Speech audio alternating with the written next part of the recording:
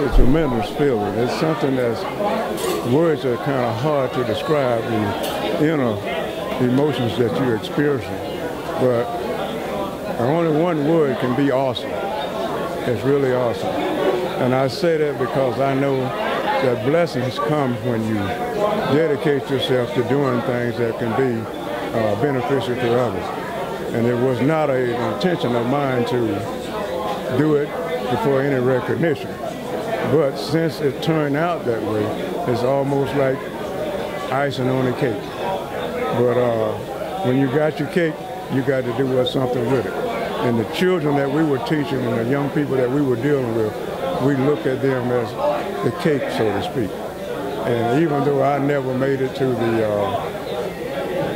contractor's level, I was very instrumental in encouraging and motivating and helping others to see that they can reach that goal.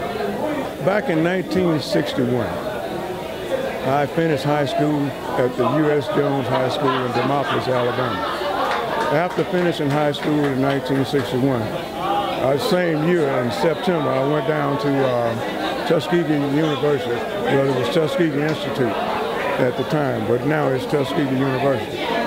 I spent 5 years at Tuskegee learning how to be a brick masonry teacher. And I didn't know that. But after I got out, I found out that I had gained some skills and some confidence, and I gained a level of confidence that I could help others as well. So while I was in school, the instructor was able to allow me to assist other students in building projects and helping them to get things done. So while I was doing that, it created an interest even more in me to move forward and move faster. So after finishing Tuskegee, I went to New York back in the early '66. And after I got to New York, it was hard to find a job in anything else other than in the construction industry. And I was prepared for that. Like I said, that's why I said I didn't know I was preparing myself, but I did. So when I got to Poughkeepsie, New York, the first job I had was with a group of plumbers. They call themselves Shaker, Travis, and Quinn. And we had to build, they asked me, could I do it? I said, yeah, I'll try.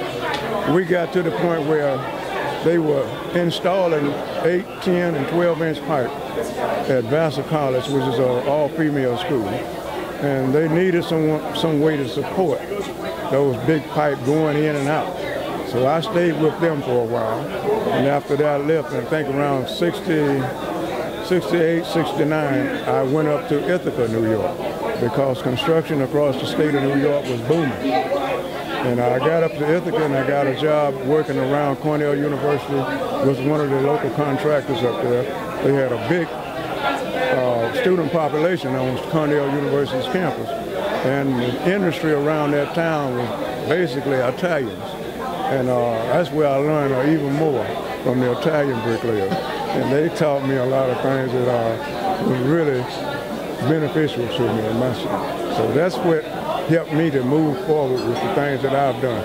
Also, I was able to join in the union. At that time, a lot of guys was not a member of a certified craft, so to speak. And I was able to join in with the Corning, New York. They had a brick masonry union over in Corning, and I was able to join in with the Corning because the Italian instructor that was helping me, he was from the Corning area, and he influenced me to get in it. I told him, I said, well, I don't have the money. He said, well, we're going to take $15 out of your check every week until you get it paid. And that's what happened. The youngsters nowadays, they want the money. They don't want to put in the work. But you got to really be willing to take a little bit of hard work. When I say hard work, you got to learn what to do. When you don't know, things are hard.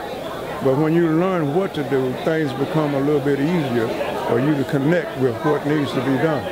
So I try to encourage young people, even though I'm not teaching anymore, I'm retired, I still encourage them to do their best. Everybody gets tired of doing something at some point. But if you get so tired that you just abandon it, you won't move forward. So I try to encourage them to have a focus on a goal and an idea that they can make themselves some money with. And I always tell them that if you learn how to lay brick, you always have $1 in your pocket. So that's one of the things that I was always teaching, and I still use that philosophy right now. Hopefully, it will be something that say, well, here was a young fella that was determined to see others do well, even though he didn't actually be a big famous contractor himself. But I know a lot of guys, and I'm familiar with a lot of contractors, but that legacy would be something that others could do the same thing as well. It would be something good if they get it, and then if they don't, there's nothing to be ashamed of. You did your best at it.